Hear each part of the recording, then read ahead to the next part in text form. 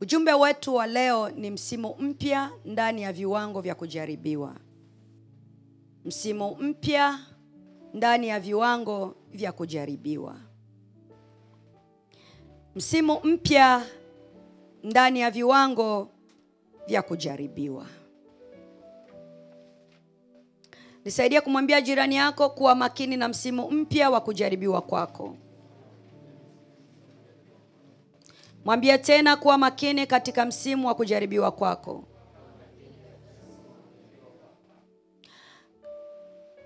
Katika majira ya kupokea msimu mpya wa kujaribiwa, inatupasa kuwa makini. Na sisi kama Faith Victory tumejaribiwa. Lakini katika msimu huu wa kujaribiwa, tunahitaji kuwa makini sana. Mimi nahitaji kuwa makini, wewe unahitaji kuwa makini. Pamoja na kwamba Faith Victory imejaribiwa au kanisa la Mungu limejaribiwa, yamkini na wewe hapo kuna jaribu lako unalolipitia. Nisikilize kwa makini, msimu huu mpya uliotokea katika kanisa ukufundishe kitu na ukusaidie kitu katika hilo unalolipitia. Bwana Yesu asifiwe sana. Kila jaribu haliji kwa hasara. Kila jaribu linakuja kwa faida. Na kuna kipindi Mungu anaweza kukwambia kama kanisa nililolizaa ninaweza kuliruhusu lipitie hii. Sembuse wewe mwanangu. Kama kanisa nililolitesekea, kama kanisa nililolizaa kwa uchungu, kama kanisa nililolipata kwa aibu, kama kanisa nililolipata kwa kukosa heshima, kama kanisa nililolipata kwa kuacha enzi, nikaja kulifilia hilo kanisa, nikalifanya hilo kanisa na nikasema kanisa limejenga juu ya mwamba na hakuna atakayelivunja. Kama ninaweza nikaruhusu kanisa langu lipitie hivi, mwanangu, wewe ni nani hata nisiruhusu upitie hayo?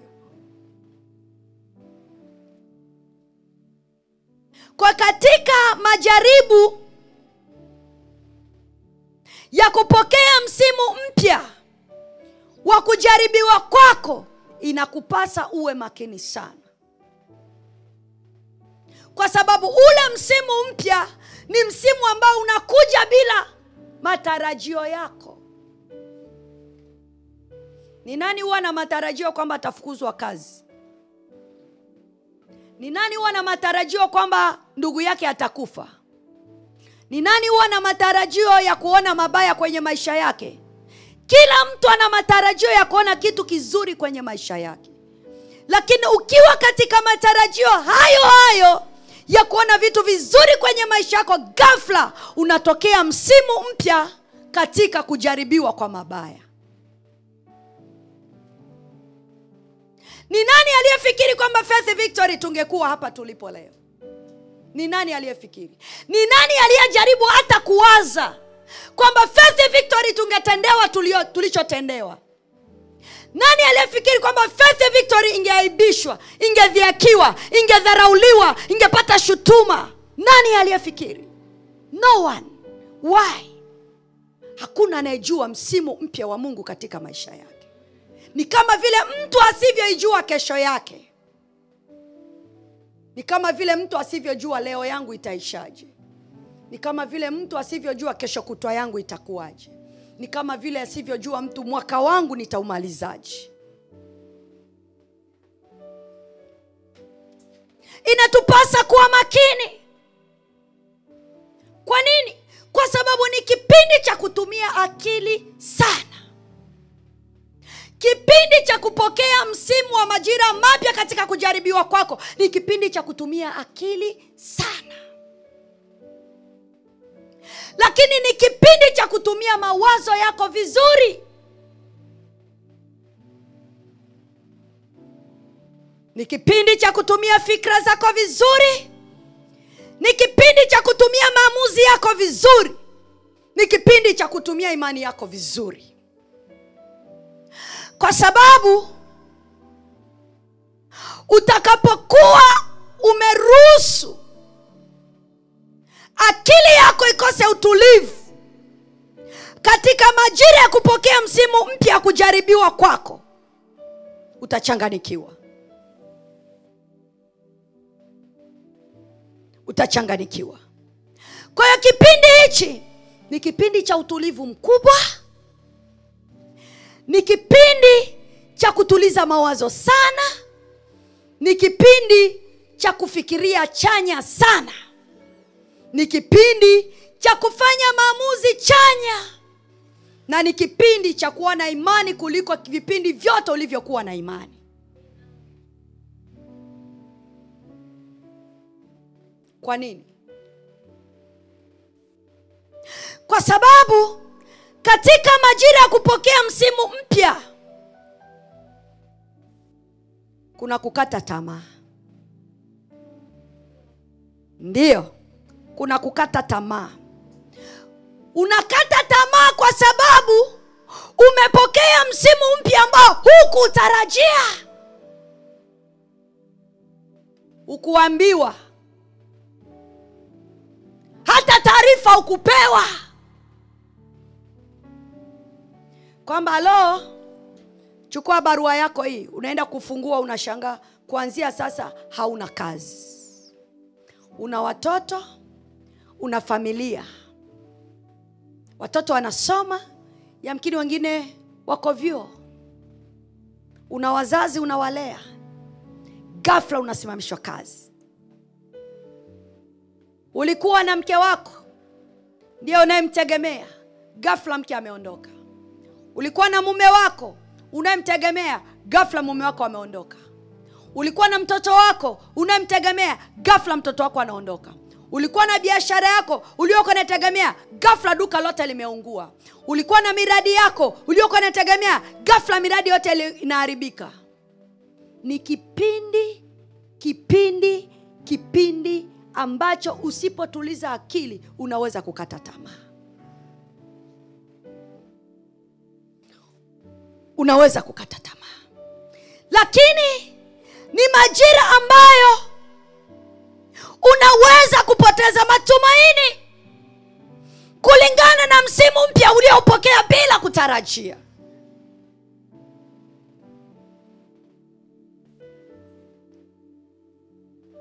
Unaweza ukapoteza matumaini. Lakini pia ni majira ambayo unaweza ukaanza kujilaumu kwa sababu ya msimu mpya uliojitokeza. Ukajiona mjinga, ufai, huna Mungu, umjui Mungu wako. Ukaanza kujilaumu, kujihukumu na kujiona kwamba hakuna kitu kingine cha maana unaweza kukifanya. Lakini si hivyo tu. Ni kipindi ambacho kila mtu anaweza akakulaumu. Wakati unasubiri usilaumiwa, utiwe moyo, ni kipindi ambacho kila mtu anaweza akakulaumu. Kwa nini ulifanya hivi? Kwa nini imetokea hivi? Kwa nini ilikuwa vile? Badala ya mtu kuja kukutia moyo, anaanza kukuuliza maswali. Imekuwa kukuaje nyumba yako ikaungua? Imekuwa kukuaje biashara yako ikaungua? Imekuwa kuaje ukafukuzwa kazi? Imekuwa kuaje? Anataka kupata majibu wakati wewe umechanganikiwa. Usipokuwa makini, unaweza ukamchukia na yule anayekuuliza maswali bila kujua kwamba ni msimu mpya umewaruhusu na watu waje kukuuliza vitu katika msimu mpya. Ayubu anapitia msimu mpya ambao hakutarajia. Ghafla mke wake anakuja. Ghafla rafiki zake wanakuja. Wanamuuliza maswali kulingana na lile analolipitia. Biblia inasema walikaa pale siku ngapi? Siku ngapi? 7. Wanamuuliza maswali. Imekuaje? Imekuaje? Imekuaje? Imekuaje? Imekuaje? Ilikuwa nini? Imetokea nini? Imetokea nini? Wakati Ayubu bado amepatwa na butwa, kuna mtu anahitaji majibu kwa ile butwa ya Ayubu.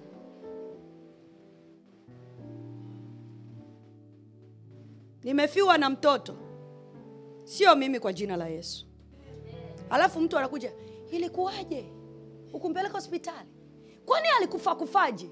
Sasa nitaeleza nini wakati wewe unalia? Kwa hiyo kipindi hichi cha majira kupokea msimu mpya wa kujaribiwa, inakupasa uwe mwangalifu sana.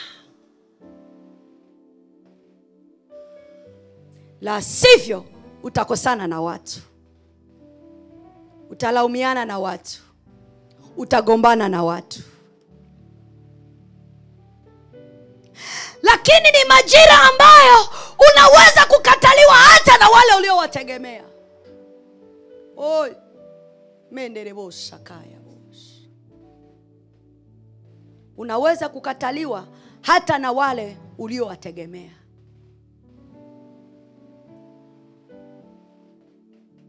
Unaweza kukosa hata msaada wao. Kwa nini? Msimu mpya umeruhusu ukose msaada hata kwa yule unategemea kwamba angekupa msaada. Tunapofikia katika vipindi vya msimu mpya wa kujaribiwa kwetu, sio vipindi vya kuanza kutafuta msaada kwa watu. Kwa nini? Huyo unayetafuta msaada na sipokusaidia kipindi hicho, utamlaumu. Na kesho utachukiana naye. Na kesho kutwa utamuona mbaya. Na urafiki utakomea hapo, mahusiano yatakomea hapo. Wakati mwingine utamwambia, aisee, nilipokuwa nilipitia shida fulani nilikutafuta, lakini wakati huo hukupatikana. Na yeye anaweza kwambia, aisee, nilikuwa busy. Wakati yeye yuko busy, hajui unachokipitia ni kitu gani. Ni nini? Ni msimu mpya umemblock. Kwa hiyo msimu mpya una uwezo wa kuwatoa watu wote unaowategemea karibu yako, ili usimame wewe kama wewe. Msimu mpya unaweza ukamfukuza hata yule ambaye ulimtegemea, ukabaki mwenyewe.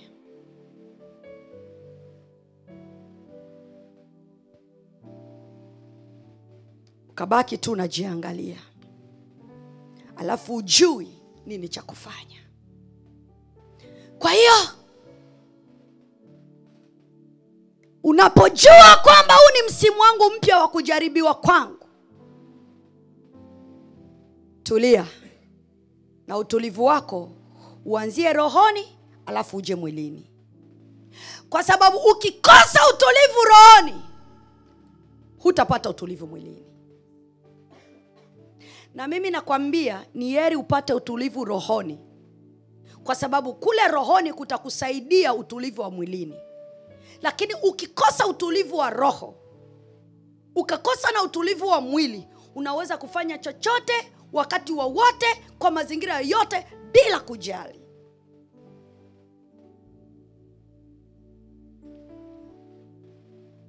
Bila kujali.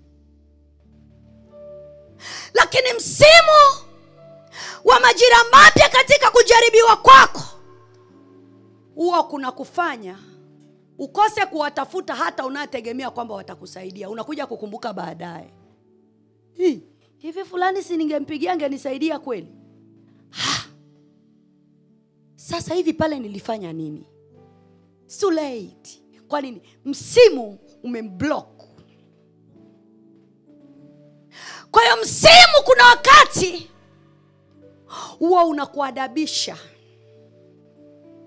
unakushape, unakutia akili, unakupa zoezi, unakufundisha, unakuelimisha, unakuhekimisha, unakujaribu wewe ni nani? Who are you?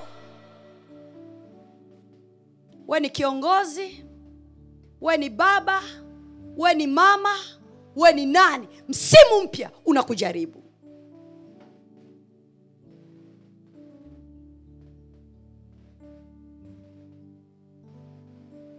Kwa hiyo unapofikia wakati huo, lazima utulie kwa makini sana.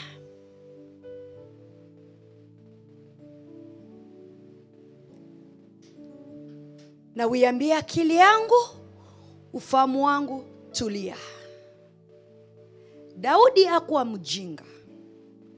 Wakati alipopata taarifa ile, hakutaka kitu kingine kiendelee. Alienda akalala kifudifudi. Manake alitaka kutuliza akili yake, ufahamu wake, maarifa yake visipate hasara au visipate mabaya au visichanganikiwa katika msimu mpya na uendea bila kuutaraji.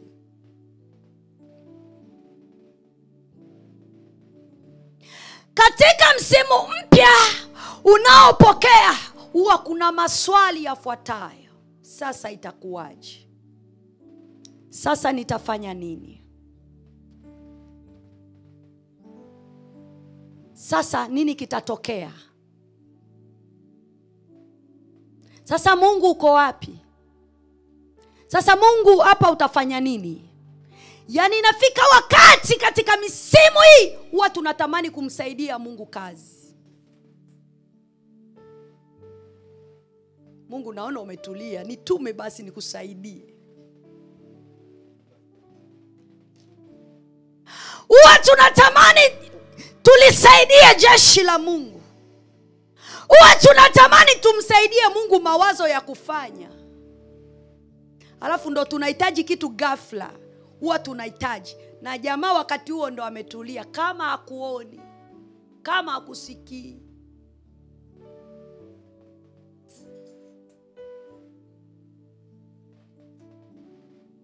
Sema msimu mpya ndani ya viwango vya majaribu vinahitaji kutumia akili sana. Mungu atusaidie. Lakini pia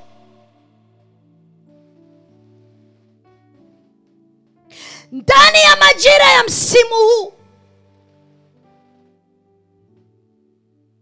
unaweza ukasimangwa. Unaweza ukasimangwa.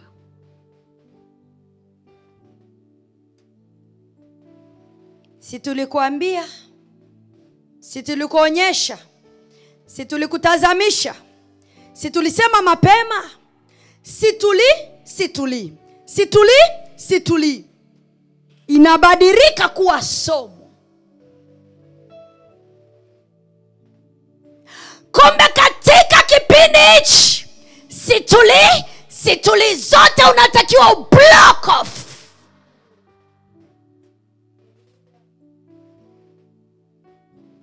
Na usianze kuangalia sasa changamoto, jaribu, pito. Uanze kuangalia nafanya nini nitoke hapa. Kwa sababu kadri unavyoendelea kuangalia changamoto, ndivyo ukubwa wa changamoto unavyozidi kuwa na kuongezeka. Lakini kadri unavyotafuta njia za kupenya na kutoka, ndivyo ambavyo ile nguvu inaisha.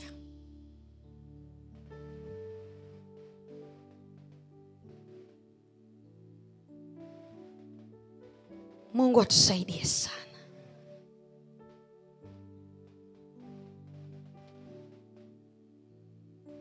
Lakini kipindi hichi ni kipindi ambacho uhitaji sana ushauri wa mawazo yako. Unahitaji sana ushauri wa mawazo ya Mungu, uvuvie mfumo wa mawazo yako. Kwa sababu mawazo yako katika msimu mpya huwa yana kikomo, hayanaga majibu. Lakini mawazo ya Mungu ndani ya mawazo yako huwa yanaleta majibu, alafu yanaleta suluhu. Sema amen. Kwa hiyo ni kipindi cha kukaa na kumwambia Roho Mtakatifu, katika hili wewe unasemaje? Roho Mtakatifu, katika haya mawazo yangu wewe unashauri nini? Roho Mtakatifu, katika ufahamu wangu wewe unawaza nini? La sivyo, shetani atakuhubiria sawa na Mungu atakavyokuhubiria. Achana na Mungu.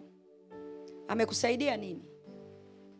Yaani umefanya hivi lakini bado anafanya hivi. Achana naye. Anakupotezea wakati. Wakati huo ndio mahubiri ya shetani yatakuwa mpaka aliyoyaweka store yatatolewa. Aliyotegemea ayafanye mwaka kesho, atayafanya mwaka huo kwa majira hayo ili akuwini. Kwa hiyo ni kipindi cha kupata utulivu na kumsikia Mungu anasema nini. Lakini hapo ni kipindi cha kutofautisha sauti ya Mungu, sauti ya shetani na sauti ya mawazo yako. Uwe mwangalifu sana. Kwa sababu shetani naye anayajua majira ya msimu mpya katika kujaribiwa kwako. Na kisha gundua ni rahisi sana kuwekeza mahubiri yake. Kwani lazima uwe makini kugundua hii ni sauti ya Mungu, haya ni mawazo yangu, au ni sauti ya shetani.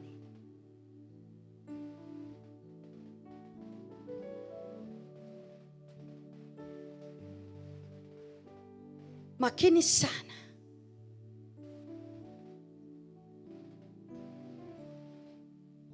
Mungu atusaidie sana. Lakini kipindi hichi ni kipindi ambacho mtu anaweza akakubikwa na wimbi la unyonge, huzuni kubwa, masikitiko na manunguniko. Yaani mimi kweli mimi mwabudu halisi, mimi mtoto wa Mungu, mimi namtumikia Mungu, mimi namtolea Mungu sadaka, mimi ninafunga, mimi ninaomba. Utajihesabia haki. Mimi ziondoke. Sema Mungu nisaidie. Kwa sababu ni kipindi ambacho mwanadamu sasa anataka kuanza kujihesabia haki.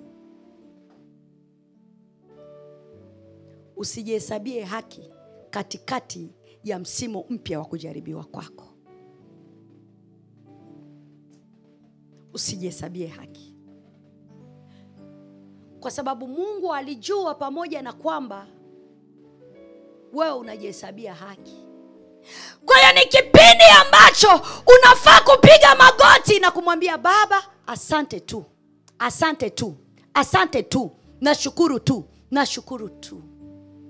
Hata unapoanza kujihesabia haki unamwambia Baba, nashukuru tu, maana kabla halijatokea ulishajua na uliruhusu litokee. Nisaidie nisijihesabie haki. Yaani mimi naendaga kanisani natoa sadaka. Mimi naendaga kanisani ninafunga. Mimi naendaga kanisani ninafanya hivi na vile. Kwa hiyo unaanza kuyapima maisha yako kwenye mzani wa Mungu, wakati Mungu ndo ana mzani wa maisha yako. Anakuambia mwanangu, acha nikupimie. Mimi Mungu nimekutumikia katika hali ya uaminifu. Kwa nini unanifanyia hivi? Kwa nini unanitenda hivi? Nimejitabisha kwa ajili ya kazi yako Mungu. Haya ndio malipo. Huku ndo unakotulipa Mungu. Hivi ndivyo unavyotufanya. Lakini kumbe si wakati wa kujihesabia haki. Ni wakati wa kuziangalia fadhili za Mungu. Ni wakati wa kuangalia wema wa Mungu. Ni wakati wa kuangalia neema ya Mungu. Ni wakati wa kuangalia mapenzi ya Mungu. Ni wakati wa kupata direction mpya ya Mungu. Sema Mungu nisaidie. Ni wakati wa kuiambia huzuni, unyonge, masikitiko, mahangaiko na kila aina ya uchungu, kaa jirani yangu, na saa hizi Roho Mtakatifu ukae ndani yangu.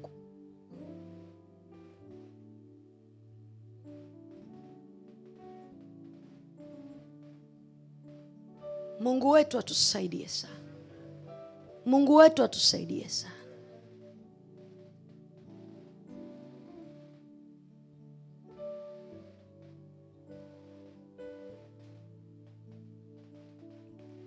Petro wa pili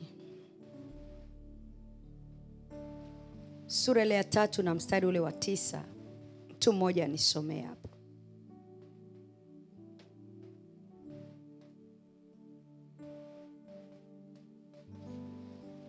Petro wa pili sura ile ya 3 na mstari ule wa 9.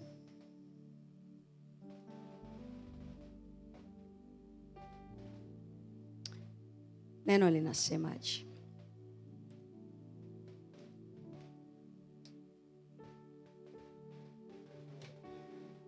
Petro wa pili. Ndio.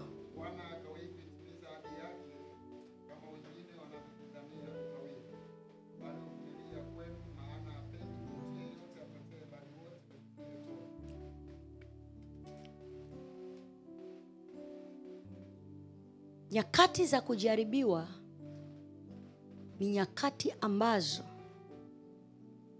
tunatakiwa tumfikirie Mungu. Na kama kuna mazingira yamesababisha, bali inatupasa wakati wote kuchukua nafasi ya toba. Baba samee, Baba natubu. Baba samee, Baba natubu. Baba samee, Baba natubu. Kwa sababu unapoendelea kujihesabia haki, unapoteza nguvu ya toba. Unapoendelea kujihesabia haki, unapoteza nguvu ya kujigundua kwamba mimi ni mwenye dhambi. Unapoteza nguvu ya kujiona kwamba kumbe sistahili, hata haya niliyoyapoteza niliyapata kwa neema. Hata hivi nilivyo navyo nimeipata kwa neema. Unapoteza ile nguvu.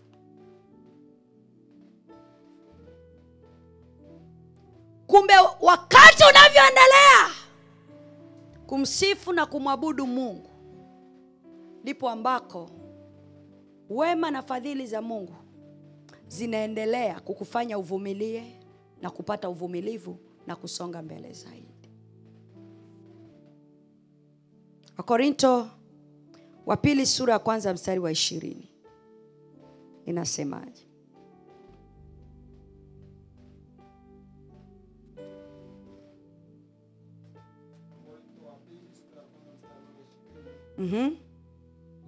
Maana zote za Mungu zilizopo katika yeye ni ndio. Tena kwa hiyo katika yeye ni amini.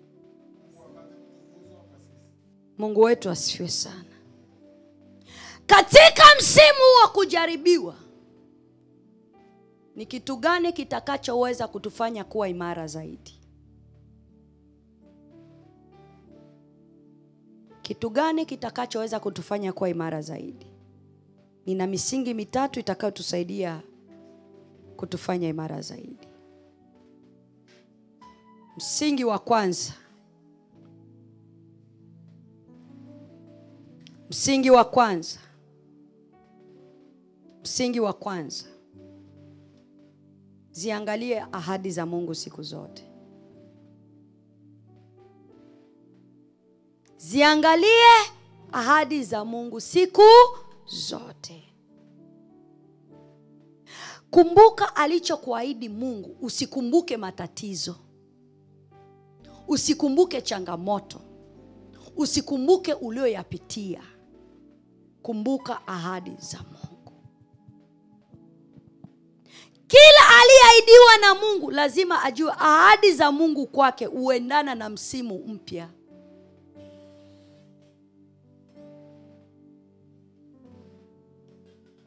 Mungu wetu atusaidie sana. Kila ambaye ni Mkristo, ni mtoto wa Mungu, anaishi kwenye haya maisha ya ulimwengu, lazima ajue kwamba Mungu anapomwahidi nitakufanyia hichi, nitakufanyia kile, nitakufanyia hichi, nitakubariki, nitakuinua, nitakukuza, nitakupa kazi, nitakupa pesa, nitakupa uzao, nitakupa ndoa, nitakupa biashara, ajue kwamba kuna msimu mpya katika hizo ahadi.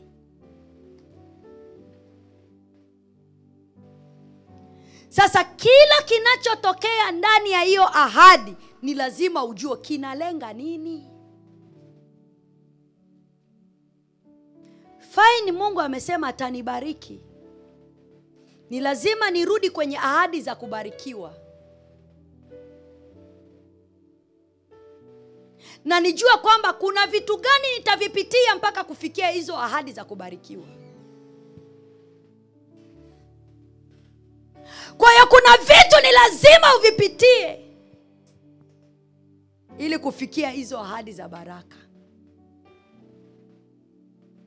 Hazitakuja hivi hivi tu. Hazitaonekana kwako hivi hivi tu.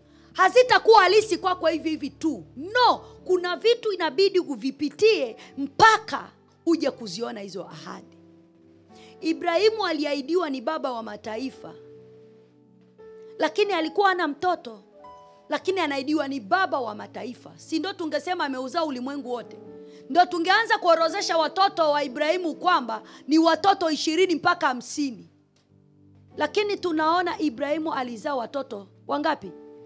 8, 6. Kwa Sara alizaa mtoto huyu. Kwa Ajiri akazaa mtoto huyu. Kwa Ketura alizaa watoto wangapi?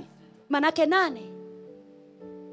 Sasa angalia 8 aliowazaa Ibrahim. Hafu tunaambiwa Ibrahim ni baba wa mataifa. Kwa nini? Katika ahadi za Mungu kulikuwa kuna imani ya Mungu ndani ya Ibrahim. Na ile imani ndio sisi leo tunaamini kwamba ni uzao wa Ibrahim kwa imani na kuzirithi baraka za Ibrahim kwa imani. Kwa hiyo ili Ibrahim aje kuitwa baba wa mataifa, ilimpasa mkose kwanza Isaka. Ili atakapokuja kuzaa ajue kuitwa baba ni nini maana yake. Haleluya. Kuna vitu hatuwezi kuvifikia mpaka tuvikose kwanza. Ili vitakapotufikia tusivizarau, tuvione kwamba vilikuwa vya maana sana. Wengine wanaweza kupewa kazi wakafikiri ni kazi ya kawaida. Wengine wanaweza wakapata pesa na biashara wakafikiri ni vya kawaida. Wengine wanaweza wakapata ndoa wakafikiri ni ya kawaida. Wengine wanaenda leba kupata watoto, wanakuja jioni wana watoto. Lakini wengine kule wanakaa miezi 9 hospitali mpaka wanakuja kuwazaa wale watoto. Ninapenda kukuambia ukweli. Aliyeingia asubuhi leba akatoka na mtoto jioni ni tofauti na yule alikaa miezi 9 hospitali. Gusa mtoto wake uone. Kwa nini? Maumivu aliyoyapitia. Kwa hiyo kuna vitu lazima tuvipitie ili kufikia baraka za Mungu.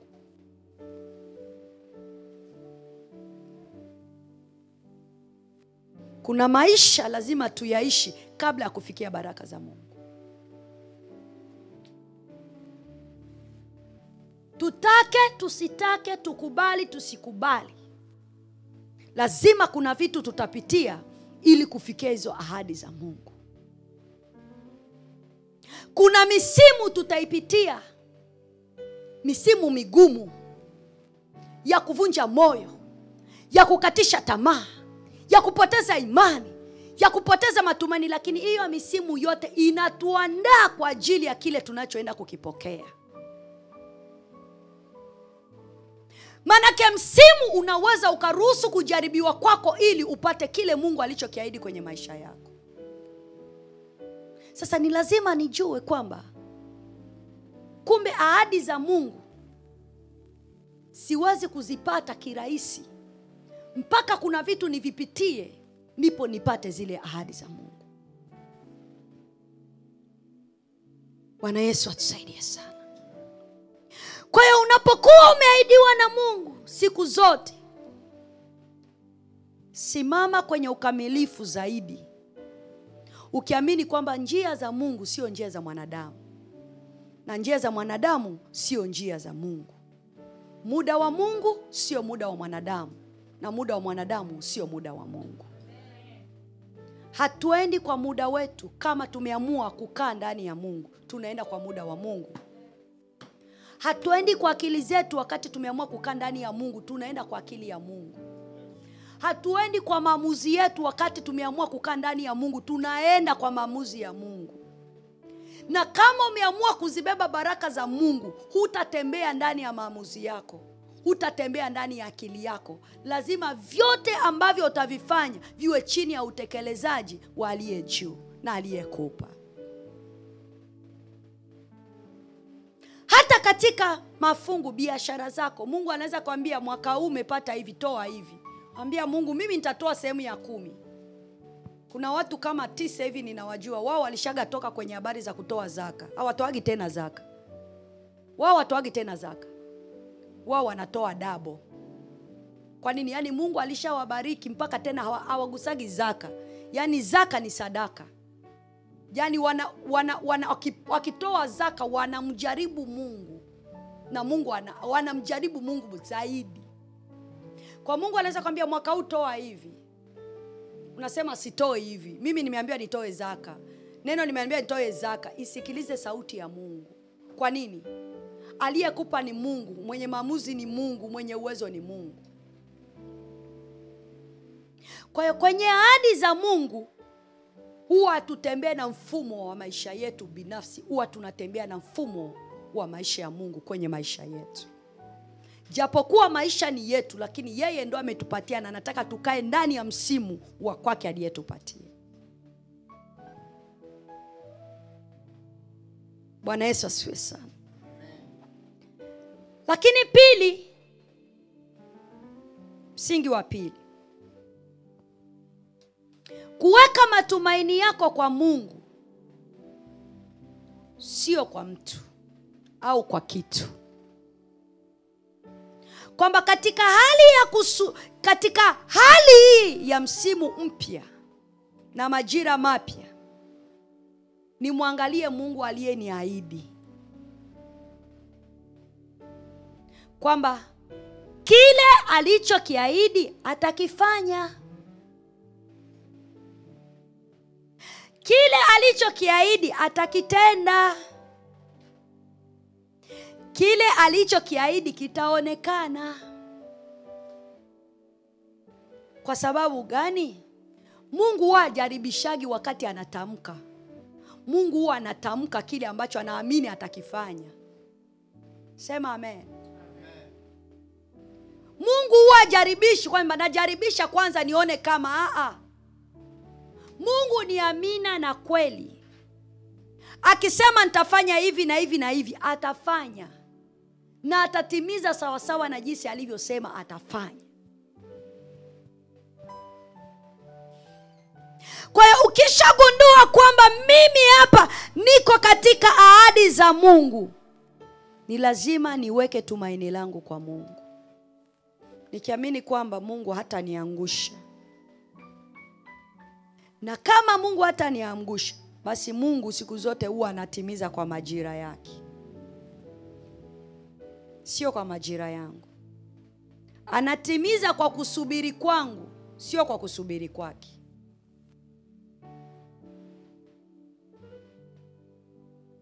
Bwana Yesu asifiwe sana. Zaburi ya 40. Na wakati nasubiri kutimiza kwake, najua sijui ni lini, sijui ni kesho atatimiza, sijui ni kesho kutwa atatimiza, ila nachojua tu kwamba ninasubiri atimize. Zaburi ya 40 mstari wa 4 mpaka ule wa 5. Zaburi ya 40 mstari wa 4 na ule wa 5. Heri aliyemfanya Bwana kuwa tumaini lake. Heri aliyemfanya Bwana kuwa tumaini lake. Wala hakuelekea kwenye kiburi. Wala hakuelekea kwenye kiburi. Wala hao wanaogeukia uongo. Wala hao wanaogeukia uongo. Bwana Mungu wangu. Bwana Mungu wangu. Umefanya kwa wingi miujiza yako na mawazo yako kwetu. Hakuna awezaye kufananishwa nawe. Kama ningependa kuyatangaza na kuyahubiri, ni mengi sana, hayahesabiki. Mungu wetu asifiwe sana. Zaburi ile 139. Zaburi ile ya 139 mstari wa kwanza mpaka ule wa 6. Tutasoma mistari kadhaa tu hapo. Weka tumaini lako kwa Mungu. Zaburi ile ya 139 mstari wa kwanza mpaka wa 6 inasema, Bwana umenichunguza na kunijua. Ndio. Wewe wajua kuketi kwangu na kuondoka kwangu. Ndio. Umelifahamu wazo langu tokea mbali. Ndio. Umepepeta kwenda kwangu na kulala kwangu. Ndio. Umeelewa na njia zangu zote. Ndio. Maana hamna neno ulimini mwangu usilolijua kabisa Bwana. Bwana Yesu atusaidie sana. Kila kila unapokuwa unapitia changamoto, wakati unamtumaini Mungu, endelea kuikiri hii zaburi. Ikiri hata mara 100. Maana yake nini? Unataka ule mfumo wa akili yako ulitumainie jina la Bwana na umtumainie Bwana. Mimi hii zaburi sijui nimeikiri mara ngapi. Wakati mwingine nimekuwa natembea tu ninaikiri. Sijui nimeikiri mara ngapi katika hiki kipindi cha siku kadhaa. Nimeikiri. Kwa sababu kuna yale ambayo Mungu anayajua ndani yangu yana kikomo. Lakini sasa yale yanayojua ndani yangu, basi yawe na kikomo, yale nisiyoyajua ndani yake yamiminike ndani yangu. Ili yale ninayoyajua yafike mwisho, yale nisiyoyajua yaje sasa, ili nianze kuona matumaini ya Mungu. Kwa sababu ninayoyajua ni kama siyaoni yakitokea. Kwa hiyo ninahitaji ya Mungu ya take over ili nione ya Mungu, basi anipe matumaini. Bwana Yesu asifiwe. Kwa kumtumainia Mungu ni jambo la msingi. Na kumtumainia Mungu ni ile hali ya kuwa na uvumilivu, ni ile hali ya kusubiri, ni ile hali ya kungoja, na ile hali ya kunyenyekea chini ya mkono wa Mungu. Bwana Yesu asifiwe sana. Lakini kumtumainia Mungu ni tunda la Roho. Ni tunda la Roho ambalo linakupa amani, linakupa furaha, linakupa shauku, linakupa nia, linakupa kuondoa maamuzi mabaya na kuweka maamuzi mazuri. Kumtumaini Mungu ni kutiwa nguvu, ni kuimarishwa, ni kuwa na kicheko mahali pana huzuni, ni kuwa na furaha mahali pana machozi, ni kuwa na shauku ya kuona vitu vinatokea mahali ambako huoni nini kinatokea. Bwana Yesu asifiwe sana. Hebu tuone Tito sura ile ya 2. Mstari wa 11.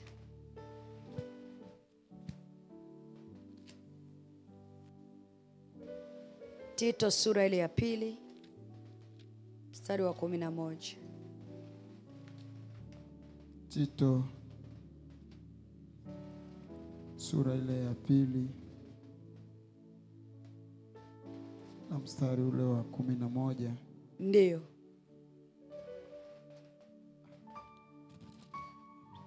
Maana neema ya Mungu iwaokoaye wanadamu wote imefunuliwa. 12. Nayo yatufundisha kukataa ubaya na tamaa za dunia, tupate kuishi kwa kiasi na haki na utauwa katika ulimwengu huu wa sasa. 13. Tukilitazamia tumaini lenye baraka na mafunuo ya utukufu wa Kristo Yesu, Mungu mkuu na Mwokozi wetu, ambaye alijitoa nafsi yake kwa ajili yetu ili atukomboe na maasi yote na kutusafishia watu wawe milki yake mwenyewe, wale walio na juhudi katika matendo mema. Bwana Yesu asifiwe sana. Sio kwa sababu unapitia mfumo huu au msimu huu ndio sasa uamue kufanya matendo mabaya. Tulia tu. Tulia. Sasa mimi nimekosa hela, inabidi nikafanye mambo mabaya ili nipate hela. Tulia. Sasa mimi nimefanya hivi. Tulia. Ni msimu huwa unabadilisha nyakati. Msimu huwa unafunga hela. Msimu huwa unafunga msaada. Msimu huwa unafunga mawazo. Msimu huwa unafunga connection. Na ukipita yale yote yanafunguka. 3. Msingi wa 3. Kujiamini ndani ya Mungu wako. Msimu wa 3. Kujiamini ndani ya Mungu wako.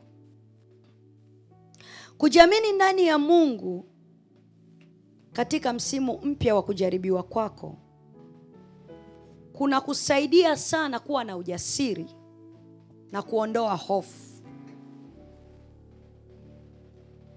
Kwa sababu neno la Mungu linasema ninayaweza mambo yote katika yeye anitiaye nguvu. Huwezi kuyaweza mambo yote kabla hayajaja mambo yote uliyoweza kuyashindwa. Kuna vitu inabidi kwanza uvishindwe, ili unapolikiri hili neno useme hakika ni Mungu aliyenisaidia kuyaweza mambo yote.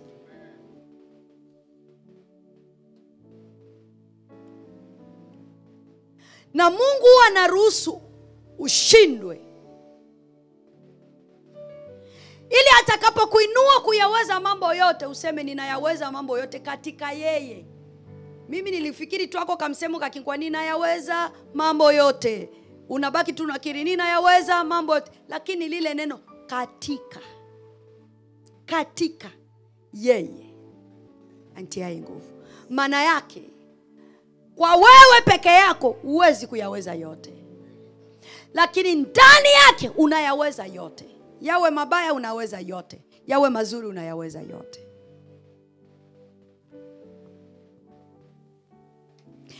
Kwa kujiamini ndani ya Mungu kuna kupatia nguvu ya kukuondolea hofu, uwezo wa kukuondolea mashaka, uwezo wa kukuondolea wasiwasi, uwezo wa kukuondolea mawazo mengi, uwezo wa kukuondolea kuhamaki, kutaharuki.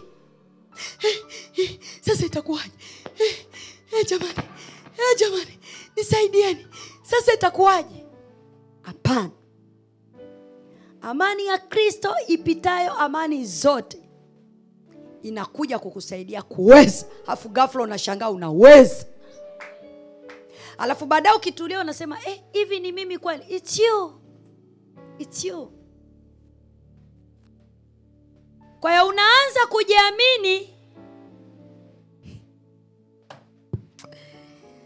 Unaanza kujiamini ndani ya Mungu wako, na unaanza kutembea ndani ya viwango vya kujiamini.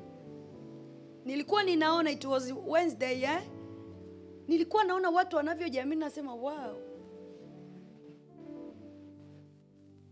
watu wanajiamini.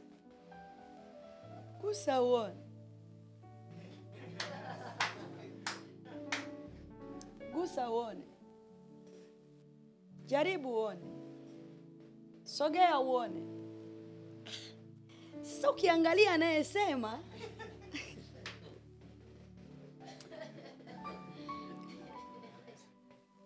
na anayesemeshwa ni kama Goliati na Daudi. Yaani anayesema yuko hivi, alafu mtu yuko huku. Yaani mmetujia kwa nguvu ya mabavu, lakini sisi tunawajia kwa jina la Bwana wa majeshi. Ndio jaribu waneni, ninajiamini katika Mungu wangu kwamba huwezi kufanya chochote. Maadamu nina Mungu na nina haki, huwezi kufanya chochote. Mimi nikabaki na shangaa, nikasema wow. Kwa hiyo kujiamini ndani ya Mungu ni sawa na kuliambia jaribu lililokujia ndani ya msimu mpya kwamba jaribu uone. Unaitwa jaribu uone. Niguse afu niteketeze uone. Nikabili alafu unimalize kama ulivyokusudiwa uone. Umetumwa uniue unimalizie. Umetumwa uwe uniondoe kwenye imani. Jaribu uone kuniondoa kwenye imani. Jaribu uone.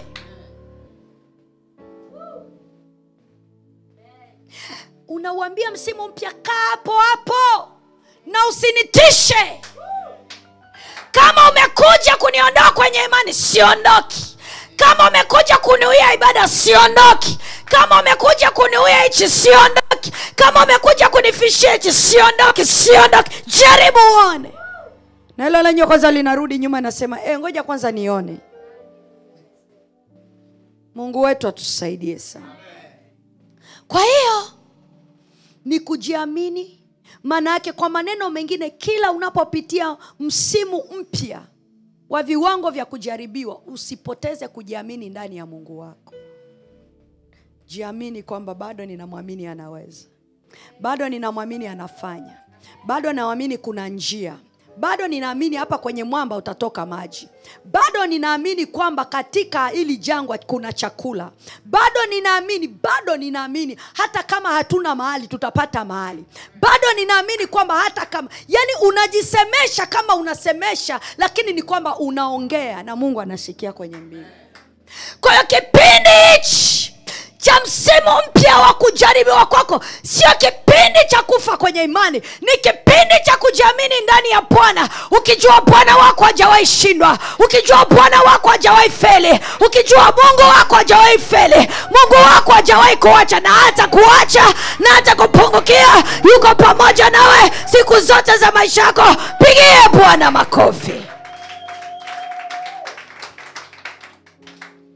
Jiamini ndani ya Mungu wako katika msimu huu ambao tunao au unaupitia. Lakini si hivyo tu, msimu wa kujiamini ndani ya Mungu wako utakusaidia kunyamaza ili utetewe. Utakusaidia usijibu ili Mungu ajibu kwa niaba yako. Utakusaidia usifanye kitu ili Mungu afanye kwa ajili yako. Haleluya. Utakusaidia kuwekeza muda wako mwingi katika sala na maombi ukimwangalia Mungu. Na ukiwa unajua kwamba tumaini langu linatoka kwa Mungu pekee. Bwana Yesu asifiwe sana. Hebu tusome Hesabu 11:23 tunapoelekea kumaliza. Hesabu 11:23. Hesabu 11:23. Hesabu sura ya 11 mstari wake ule 23. Bwana akamwambia Musa, je, mkono wa Bwana umepungua urefu wake? Hata utaona kwamba sasa utaona kwamba neno langu litatimizwa kwako au sivyo. Mungu wetu atusaidie sana. Kipindi cha kusubiri ni kipindi cha Mungu kujidhihirisha kwenye maisha yetu. Na kusema, mwanangu, unafikiri kwamba siwezi kufanya? Acha uone nitakavyofanya. Kwa hiyo Mungu anakuja, anafanya zaidi na zaidi na zaidi. Bwana Yesu asifiwe sana. Mwisho, kujiamini katika Mungu kunaonyesha viwango vyako vya kukua ndani ya Mungu. Amen. Kunaonyesha viwango vyako vya kukua ndani ya Mungu. Kwamba mimi sio mtoto. Mimi sio mtoto. Nimekuwa katika Mungu. Na nina viwango vya Mungu. Kwa sababu hata kama nikiongea haitanisaidia. Hata nikipiga kelele haitanisaidia. Hata nikilia haitanisaidia. Lakini nikikaa kama nilivyo inanisaidia kuonyesha kwamba nimekuwa kiroho. Unaweza ukajibishana na mtu, ukakaa pale mtu akakutukana, alafu baadaye ukatikisa kichwa hivi, alafu kampa kisogo kaondoka zako. Ile tu kunyamanza kwako manake kumomonyesha yule mtu kwamba mimi nimekuwa katika viwango vya kimungu na wewe bado ni mchanga. Kwa hiyo katika misimu mipya kama hii au kama hiyo unayoipitia, ni kipindi cha wewe kukaa chini na kunyamaza na sio kuongea. Umwache Mungu aongee kwa niaba yako. Umwache Mungu aseme kwa niaba yako. Maadamu sala na maombi yako isikome mbele za Mungu. Na Mungu atafanya, na Mungu atatenda, na Mungu atakuondolea mashaka, atakuondolea aibu, na atakuondolea kila aina ya shida mbalimbali unazozipitia. Katika msimu huu, sijui wewe unapitia nini, ambacho nataka umuone Mungu akifanya kwenye maisha yako. Mpendwa mtoto wa Mungu, nimekupa zana zitakazo kusaidia. Shika hizi zana zikusaidie, na zikutazamishe kusimama imara katika kila msimu utakaopitia wa kujaribiwa kwako. Kwa sababu mwanadamu anayo misingi miwili tu kwenye maisha yake. Kuna msimu wa mema na kuna msimu wa mabaya. Katika somo hili la msimu wa mabaya, jifunze hii misingi ili ipate kukusaidia. Na utamwona Mungu atakavyofanya kwenye maisha yako. Na atakuinua, na atakukuza, na atakuimarisha. Hatujiteteagi, huwa tunatetewa. Hatujipiganiagi, huwa tunapiganiwa. Huwa hatushindani, huwa tunashindaniwa. Maana tunamjua yeye aliyeanzisha misimu yote. Yuko kwa ajili ya kutusaidia katika misimu yote. Bwana Yesu asifiwe sana. Kwa hiyo Mungu akulinde, Mungu akutunze, Mungu akuwezeshe, Mungu akupe akili yenye utulivu katika msimu huo unaopitia wa kujaribiwa kwako. Mungu akupe mawazo chanya katika msimu wa kujaribiwa kwako. Mungu akupe fikra zenye utulivu na zenye maamuzi mazuri, zaidi ya yote zenye viwango vya imani, ukiwa na mngojea Mungu afanye kitu kikubwa katika msimu huu mpya wa kujaribiwa kwako, ambako Mungu anakwenda kukutoa katika viwango hivyo na kukupeleka katika viwango vingine. Lakini ukiwa unasubiri na ukiwa unavumilia viwango hivyo, Mungu mwenyewe aviondoe na sio mwanadamu aviondoe.